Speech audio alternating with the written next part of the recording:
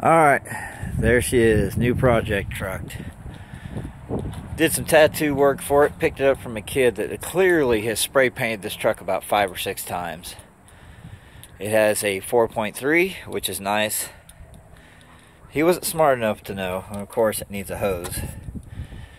This needs to be calibrated to run better. He thought the timing was off, so he kept starting it until it stripped the starter out. What a moron. But it's got a new alternator, new belt, the newer battery. I like it because somebody has changed it from the old style to the new style terminals for the battery. So, I mean, not too much I got to do under the hood. The truck used to be white, as you can see. Alright, let me shut this. Like I said, lots of spray paint. Lots of spray paint. It used to actually say pink across the hood for some ungodly reason. Even on the mirrors. He's got the spray off on the glass. I mean, it's just... but the good thing about it is there's not much dents. There's a little bitty ones like that. All that stuff I can easily fix. It's got a decent bed. The wheels are stock, which I'm getting different wheels for it for sure. I'm going to make a mini truck out of it.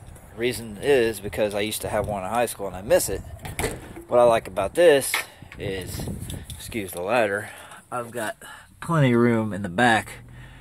There's the pull-out seats for a sub box. Put some new seats in here. He was so stupid he pulled the electric motors out thinking there was something wrong, so I've got to get 2 new doors from the salvage yard that has panels and everything. But all in all, I'm pretty happy. There's no big collisions, nothing bent on the frame, just needs a lot of stuff replaced. And I'll post videos during the process. I'm gonna do the paint, a house of color paint called Blue Black Marble. It looks like with a black background, blue and black marbleizing all over the truck. I'm gonna put air ride on there. I've got a set of 20-inch wheels I'm gonna put on there.